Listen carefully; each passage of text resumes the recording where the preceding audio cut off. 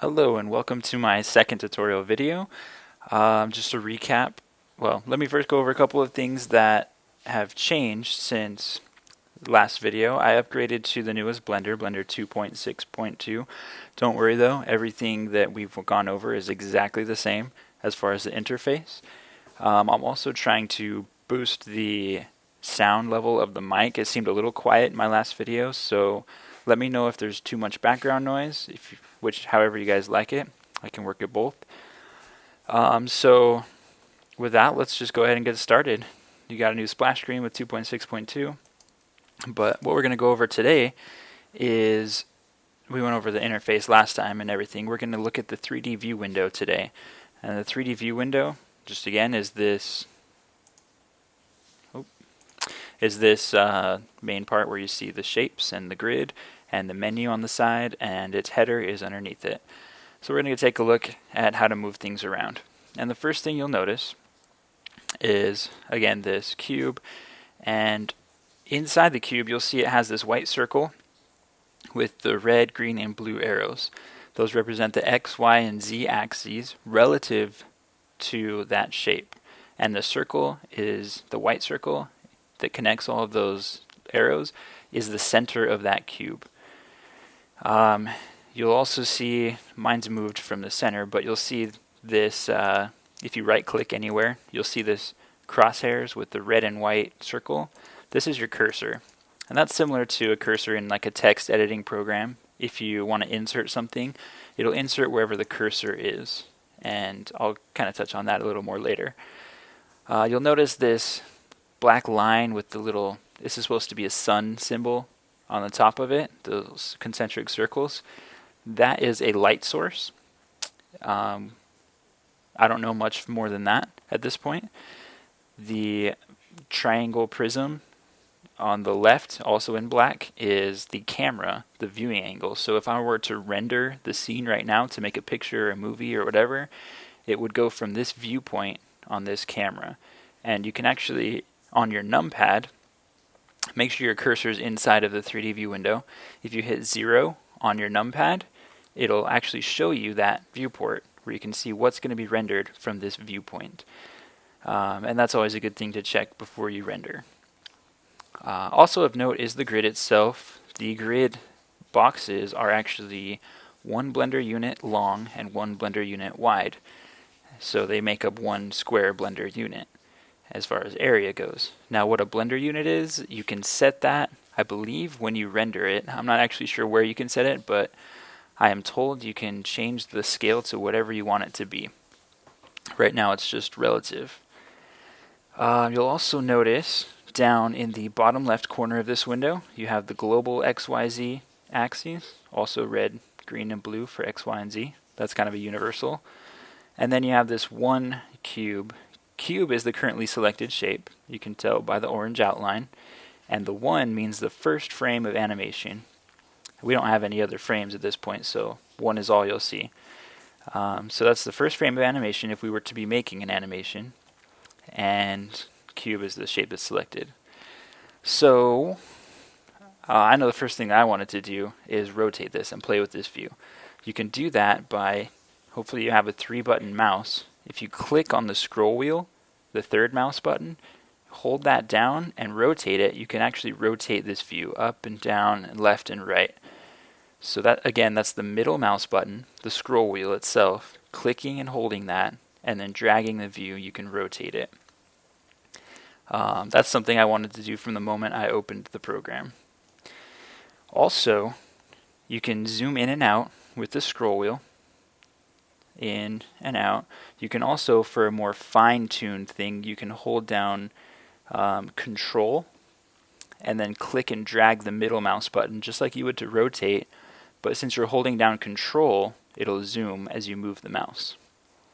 And that's only in and out, going up and down. One thing I should mention on zooming, and this is a good brush with perspective versus orthographic views. On the Numpad, make sure your mouse is in the 3D view window. On the Numpad, hit 5, and you'll notice it kind of looks funny. But what this is orthographic. All of these lines are now parallel to each other. They don't converge at some point in the distance to give the illusion of perspective, and everything is to scale. Hit 5 again to toggle back to perspective, where these lines are actually no longer parallel, and if they were to extend infinitely back into the distance, they would actually converge on a point. That gives an illusion of depth. So what I wanted to touch on is when you're in perspective like this and you zoom in, if you just keep zooming in, it'll actually cut through the box, and you'll see all of a sudden I'm inside of the box.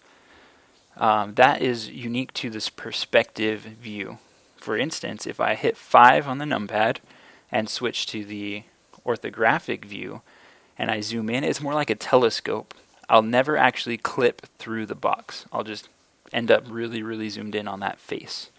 So that's something to keep in mind for later use. And again, it's 5 on the numpad to switch between those orthographic and perspective views. Now, that's the 3D view window in a nutshell. And the other way, okay, so you can rotate with the middle mouse button, you can set your cursor with the left mouse button, and you can select objects with the right mouse button. So, for example, if I wanted to click on this light source, I'd do the left mouse button. And notice that all of a sudden is in orange. And down here in the left, in the bottom left, it says lamp instead of cube. And I can click right mouse click back onto that cube, right mouse click to select whatever I want, and it'll tell me what's selected and it'll be orange. So that's the right mouse click. Left mouse click will place your cursor. Okay, the other way to change the view is to what's called dolly. And if you hold down shift and scroll the middle mouse button, it'll go up and down, or if you hold down control and do it, it'll go left and right. So that's, again, holding down either shift to go up and down or control to go right and left, and then scrolling the middle mouse button, the scroll wheel, on your mouse. Those are the basic controls for how to navigate things. And let me try and get the view back to about how it was. And let's see, go down. Just trying to get used to those controls still. Now, in the 3D view, you'll have a list of modes. There's this pull-down menu on the header. You'll see it's in object mode by default. And if you click on that scroll-down menu, you have edit mode, sculpt mode, vertex, texture, and weight paint modes. So all these different modes to do different things to change this object. Object mode is kind of the overview way to look at it. And if you hit tab while your mouse is in the 3D view window, it'll switch between edit mode and object mode. If you're in some other mode, like say sculpt mode, it'll switch between edit mode and whatever mode you're on. Otherwise, it'll just go between edit and object mode. So edit mode kind of lets you play with the faces and the vertices, and hopefully I can get into that more on the next video. But for now, you'll just need to be able to look at that header and always know what mode you're in, so you know what you're doing. Because you can only do certain things and use certain tools in certain modes. Also, note that the cursor is different in each mode. So if I hit tab to go to edit mode, it changes to the plus instead of the arrow cursor.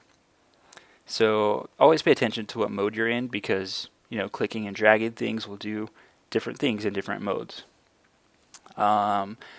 Also, let's see. Okay, so if you hit Z, the letter Z, or Zeta, depending on where you're from, it will switch from a surface view to a wireframe view. And that's nice if your surface kind of blocks, or the lighting's not great, and you can't see the whole shape, or you have a really complex shape, and you want to just get rid of the surface material. Hit Z, and it'll just toggle between wireframe and surface. You can also come down here to this pull down menu next to object mode, and you can manually change it from texture or solid, which is the default, or wireframe, or bounding box, which I'm not totally sure about yet. So solid's the default. If you hit Z, it'll just toggle between solid and wireframe. Okay, so the last thing to play with, and this is really important to make sure you're familiar with, is where to put your cursor. Let's say I wanted to put my cursor on the plane.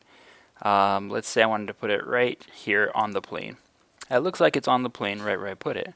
But if you rotate, again remember holding the middle mouse button or the scroll wheel and rotating, it's under the plane.